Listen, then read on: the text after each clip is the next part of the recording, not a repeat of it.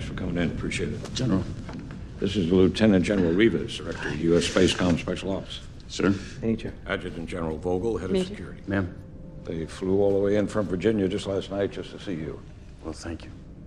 Your profile is certainly very impressive. You've done exceptionally well on all the assessment tests, basic combat, space training. We have something of a highly classified nature to show you.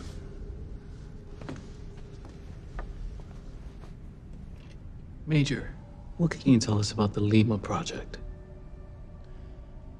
First manned expedition to the outer solar system, sir. Some 29 years ago. And the commander was? He was my father, sir. The ship disappeared approximately 16 years into the mission. And no data was ever recovered. Deep space missions were halted after that. Roy, we have something that might come as quite a shock to you. We believe your father is still alive near Neptune. My father's alive, sir? We believe so. Roy, the surge seems to be the result of some kind of antimatter reaction.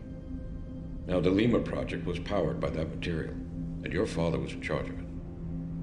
Now, we're talking about a potentially unstoppable chain reaction here. The uncontrolled release of antimatter could ultimately threaten the stability of our entire solar system. All life could be destroyed.